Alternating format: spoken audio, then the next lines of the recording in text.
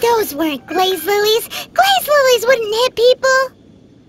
This little monster is known as a whopper flower. Strange.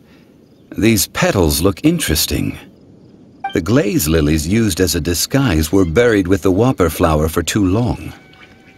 The result seems to have surprisingly potent medicinal value. Let's collect what we can of these petals. Well, that's nice and all, but will those petals be useful for the rite of parting? Unfortunately, no. That's so lame. Excuse me. Are you searching for glaze lilies? Oh, hey! It's... What's-her-face? Hello, traveler. I'm surprised you still remember my name. Ah, that reminds me. How was your visit to the Jade Chamber? Well, it sure would have been better if you told us how to get up there. Didn't I tell you the way? Surely I did. Nope, we found the way on our own. Oh, I see. Uh-oh. I guess I really did forget to tell them. Something seems a little off about Ganyu. She's acting different from the first time we met. Where's her serious attitude now? Ah, well, I met you at that time as an emissary of the Tianquan. But now, I am simply out on a stroll to see the flowers. You came all the way out here to see the flowers? Why not just enjoy the gardens of the city? Yujing Terrace is where Rex Lapis parted from this world. If I strolled through those lonely gardens now, I wouldn't be able to bear it. Whenever my duties take me near Yujing Terrace these days, I draw the windows to block my view of the gardens. Oh, sorry, we shouldn't have brought it up. No, it's quite all right. I just haven't processed my emotions yet. When the Archon War came to its end 2,000 years ago, the first iteration of the Seven would gather in Liyue and drink with Rex Lapis. But 5 of those original 7 had already passed before Rex Lapis. It's truly a changing of the guard.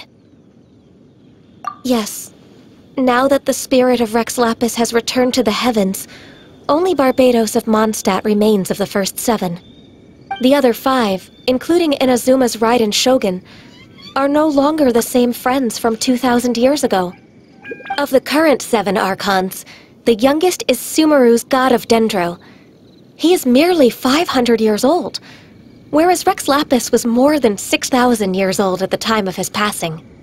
This means that Liyue had been under Rex Lapis's rule from the moment it was first founded 3,700 years ago. The city has never had to bid farewell to its deity. So what do you think of this farewell? Huh? This is a little sudden. As a mortal, I've never dared to imagine a Liyue without Rex Lapis.